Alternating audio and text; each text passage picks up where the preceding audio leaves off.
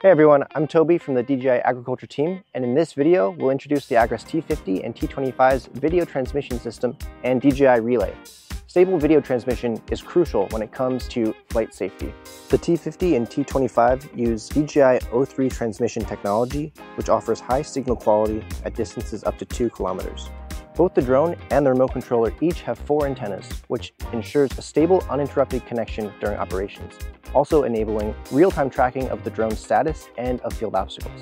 In situations where the drone may face significant signal interference, such as mountainous terrain, tall crop scenarios, or orchard and forestry applications, a DJI relay can be used. By positioning the DJI relay at the highest points within the operational area, it can effectively resolve any signal blockage issues between the drone and the remote controller. The DJI relay is IP55 waterproof and supports an external USB power supply.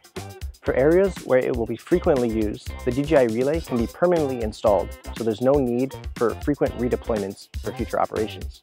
To show you how it works, we'll set up a DJI relay and test our signal stability. We'll use a T50 for this demo.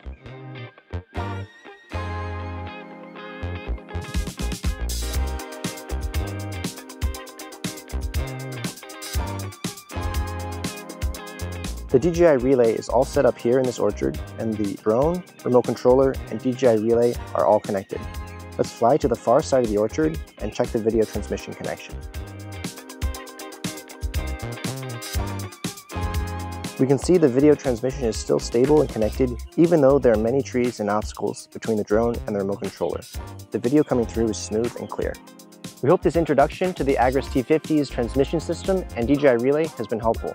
If you want more videos like this, make sure to like and subscribe. Thanks for watching.